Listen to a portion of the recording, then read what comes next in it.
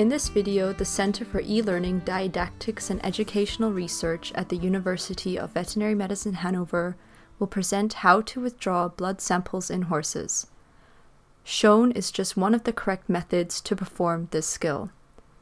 Needed for the skill lab exercise are a needle disposal container, disinfectant, a tube holder, a blood withdrawal cannula, 20G yellow, and the corresponding blood collection tube as a vacuum system, gauze swabs as well as disposable gloves. In the living patient, a clipper may be necessary. The jugular vein is usually punctured on the horse's neck in the jugular groove. Other possibilities include the puncturing of the superficial thoracic vein, the antebrachial cephalic vein, and the lateral saphenous vein in foals. The blood withdrawal should cause as little stress as possible for the animal, as stress can affect the blood results.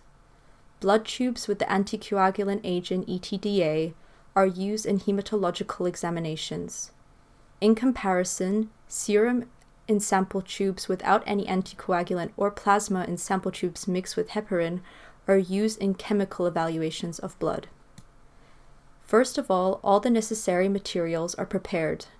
The gray cap is removed from the cannula and the cannula is screwed onto the tube holder.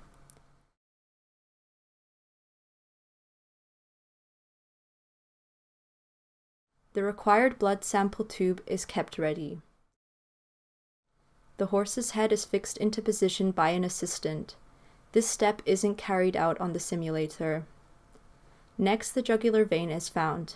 The transition from the proximal to middle third of the neck serves as an orientation for the puncture site. A venous status test is performed to analyze whether the vein is accumulating and draining blood well. The contralateral vein should also be checked. This is not shown in this video. The puncture site is now disinfected with a swab soaked in disinfectant. The person carrying out the exercise stands on the left side of the horse.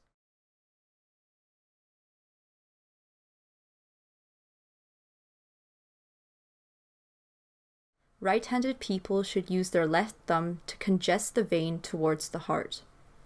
The right hand inserts the cannula into the congested vein at a 45-degree angle to the vein in direction of the head. The bevel of the cannula points away from the animal. If the vein has been punctured, no blood will be seen in the vacuum system. The hand holding the cannula should always stay in contact with the animal. The cannula is inserted parallel to the vein up till the cone.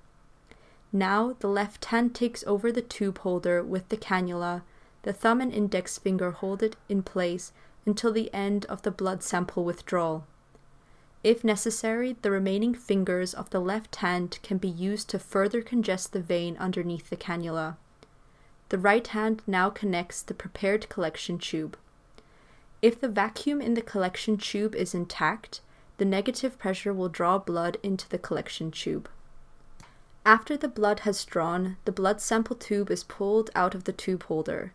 The tube should be tilted gently so that the blood and the contents of the tube mix. It is important not to shake it. Now the vein is congested far enough above the puncture site in the direction of the head, without pressing the cannula tip into the vein wall. This prevents the formation of any future hematomas. The cannula is withdrawn from the vein. After releasing the congestion, one should keep an eye out for any secondary bleeding. The yellow cap is now carefully placed back on the cannula and unscrewed from the tube holder. The cannula is disposed of in the designated container. The blood sample tube is clearly labeled.